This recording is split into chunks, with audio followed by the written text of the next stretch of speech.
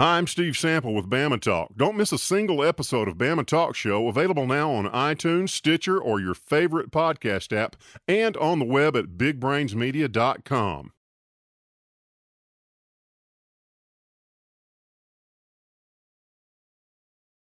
This is your Weather Xtreme video for Saturday, December the 21st. I'm meteorologist Brian Peters. Thanks for tuning in. And it looks like we're in for an active weather day after a relatively calm severe weather season. For our secondary severe weather season, looks like we're in for some severe weather. Before we get to that, I thought you might like to note that the temperature hasn't changed much overnight. That's a look at the temperature trace at my weather station. The surface situation is that we have off to our northwest a stationary front that stretches all the way from New England across the Ohio River Valley and back into northeast Texas. And it is that frontal system that will be moving our way, along with an upper-level trough that is coming out of the northern Mexico area, the southwestern United States, and that will be pulling out to the northeast. The trough is going to actually hang back somewhat, so while the front will move through, it looks like the cold air will be a little bit lagging behind.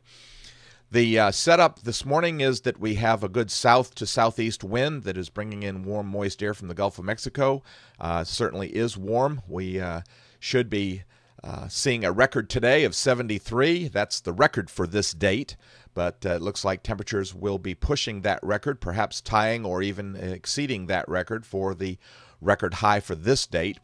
Temperatures this morning generally in the 60s across central Alabama. Along the frontal boundary, we have a lot of rain that is occurring, and because of that, there are a number of advisories. The greens that you see are primarily flash flood watches and some warnings that are in effect. The purples and sort of pinkish color behind that are actually winter weather advisories. So there's a lot of travel issues being produced by this storm system as it kicks out. Precip-wise, we're looking at a good deal of precipitation across the eastern third of the country, up to 2 to 4 inches in parts of the Ohio River Valley and across the southeastern U.S. It looks like for central Alabama on the order of 1 to 2 inches. And as I say, the severe weather threat is up there. The Storm Prediction Center has a moderate risk that extends from just north of Nashville down across parts of northern Mississippi into Louisiana, just to the north of Lake Charles. That covers the northwestern corner of Alabama, but the moderate risk area is surrounded by a slight risk that extends through just about all, not quite all of Alabama, not including the southeast corner. All right, let's get to the 06Z GFS model run, and there comes the trough. This is at midday today, around noontime. There comes the trough out of the southwestern United States. We're going to take an intermediate time, and there is the trough at midnight tonight. And so you can see it's basically into the central Mississippi River Valley. The frontal system will be by this evening at midnight. You'll see a surface low in the vicinity of Paducah, Kentucky, approximately, with the cold front stretching down into Louisiana. Now that sets the stage for conditions, and we're not looking at just humongous values, but we are looking at values that are substantial. Here's a look at the Cape values at midnight tonight, and you can see that the highest values are between 750 and 1,000 over central Mississippi. If we extend that into the early morning hours around 6 a.m. on Sunday, we see that the values are still above 750 over much of Alabama. And those coincide with the helicity values. This is the 0 to 1 kilometer storm relative helicity values, the amount of shear. And once again, they are sufficient. They're not huge, but they are sufficient for isolated tornadoes to occur. And that is at midnight, and then by 6 a.m. on Sunday morning, you can see the values are beginning to come down as the front initially moves through. Now, let's also take a look at the high-res NAM, and this is the map for 3Z. That would be around 9 p.m., and you can see that there is a possibility of isolated supercells ahead of the main line. So we'll be watching for those developments, or that development to occur. However, it does look that by 09Z or 3 a.m., it has evolved into more of a squall line situation. And so damaging wind is going to be the main threat, but we can't rule out the possibility of isolated tornadoes. And then by 15Z or 9 a.m., it looks like much of the weather will be basically just passing I-65 and moving off into the east, central, and southeast parts of Alabama. Now, coming back to the GFS, this is the map at midday on Sunday, and you can see that the front is essentially moving through as the surface low moves up into the eastern Great Lakes. Now, I say the upper air pattern by Sunday at midday, the trough is holding back. So we see the main piece of energy up over the Lake Michigan, and then the trough hanging back over West Texas.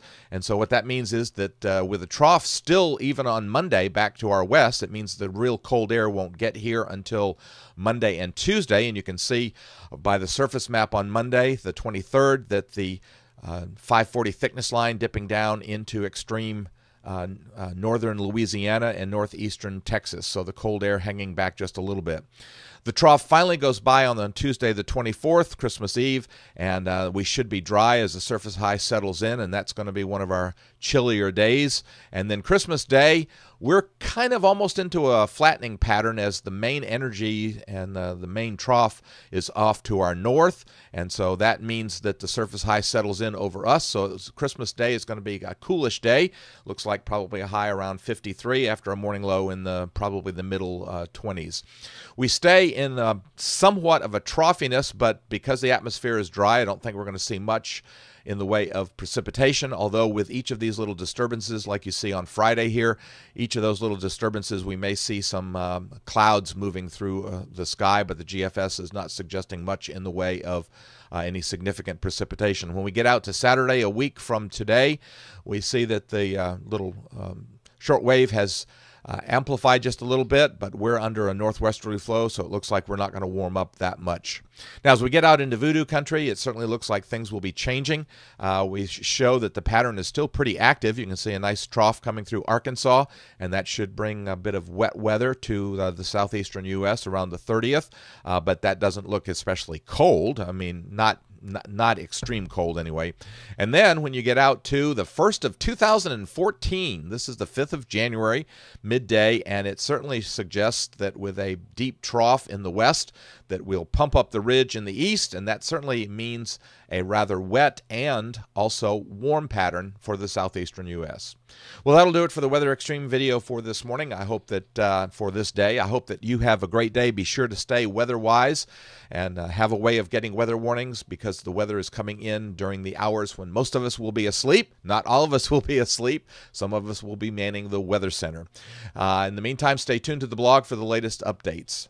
I'm meteorologist Brian Peters. Have a great day and Godspeed. Thank you for trusting us to be your #1 source for news in all of Central Alabama. In back-to-back ratings periods, more people watched ABC 3340 than any other station in Birmingham.